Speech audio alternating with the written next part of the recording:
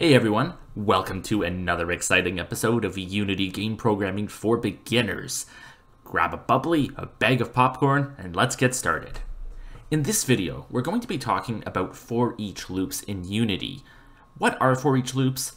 Well, they're a basic loop type that you can use in C#. They're fast to write, and they're simple to use, making them ideal for a variety of situations. One of my favorite things about them is they're difficult to get an error with when using. Have you ever seen your index is out of bounds when you're using a for loop? You're not going to see this with a for each loop. They're useful for when you want to do something with each variable in an array or a list. So a for each loop uses a single variable type. A for loop is always using an integer value to do its iterations, but a for each loop just cycles through each value in an array or a list. So if you need to look up each value in that array or list, this is the perfect loop type to use. However, they're not ideal for more complex situations. That's when we use for loops instead. Now, before we jump into the actual code, we're going to take a look at a for each loop example and break down exactly how each of these components work. So in this example, we're going to be looking at a private array of type integers, denoted over here, called lottery numbers. And I've just set some sample numbers in here. Whether you actually want to try to play them, that's up to you. I can't make any recommendations off complete randomness. Now, here's a for each loop. In this case, the for each loop is referencing lottery numbers, and its type of integer. Now, what do all these mean? Well, int is our data type, and it must match the array. So we have an integer array, therefore we're declaring an integer for our for each loop. Now, myInt, this is just a variable we're declaring right here. This doesn't previously exist anywhere in the script. In fact, it can't, and we can call this whatever we want. So in this case, it's just myInt. In is denoted as a C# keyword, and it's a necessary component of a for each loop. So you're always going to write the keyword in, and that's just telling us that for each value of lottery numbers, we're going to do something with it. Now, when we're using a for each loop, every iteration of this loop is going to count for one of these values in lottery numbers. So the first time we loop through, myInt is going to be equal to the first value in lottery numbers, which would be 15. So this would print out next lotto number is 15, and then the second loop, it would say that the next lotto number is 22, 36, 48, and so forth. That's what a for each loop is doing. It's just going through each value in this array, and it is temporarily stored in whatever variable we're declaring over here. Here's one more for each loop example. In this case, we're assuming that we have an array of weapons. And in this case, we're not using an integer. The for each loop is a reference to this script. So assume our array is of type weapon, and we could have several things in here. A pistol, a shotgun, an assault rifle, whatever it is. So weapon, in this case, it's a script, and it's called weapon. Again, this is a variable we are declaring. It can be called anything, but in this case, I'm just calling it weapon with a lowercase w. Again, we have the keyword in, and weapons is a list or array of weapons, as I mentioned.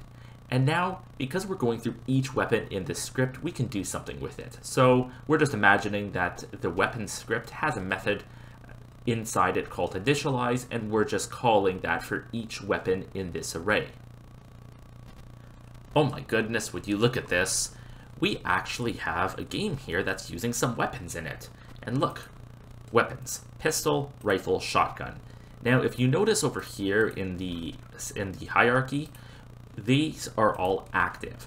But if I hit play, you're going to see that only the shotgun is now active. The pistol and rifle have become inactive in the hierarchy. And that's achieved through using a for each loop. Let's take a look at what that's doing in the code. Now, just like in the example, here I've declared a private list of type weapon.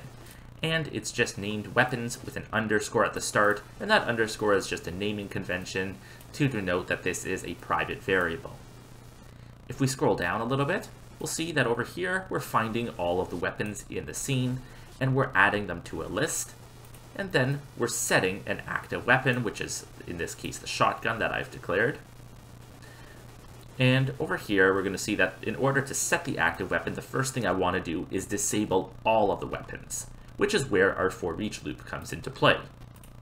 Here I'm writing Foreach weapon in weapons. I'm going to set that weapon to be inactive. Now, you might notice here that I don't have these squiggly brackets. I could do the squiggly brackets, and then I could put that in here. But if you're only using one line of code, you actually don't need the squiggly brackets at all. It basically just omitting the squiggly brackets, it makes it only read the single line underneath. It's just it can be a little cleaner, and you can also do this with if statements, for loops, basically any of these types of keywords here. I want to show you another really useful way to use Foreach loops, and that can be to retrieve a particular variable. Now, in this case, let's say that I just wanted to find whatever the active weapon is that the player is holding. So I could write a method here, and I could call it public weapon find active weapon. And then in here, I could write again for each weapon in weapons. That's a lot of repetition of the word weapon. And you'll see that I am getting a red squiggly under here. That's because I've declared this as a public weapon and it's looking for a return type, which I haven't yet provided. So in this case, I could just say if weapon.is active and enabled, which is basically saying if this is the weapon in the hierarchy that is not set active to be false, then this is what I'm looking for. Well, and then I could simply say return weapon.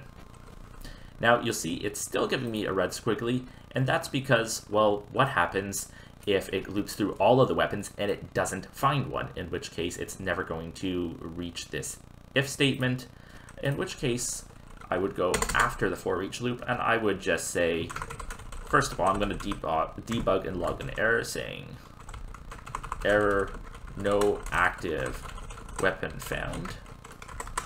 And then I would say return null.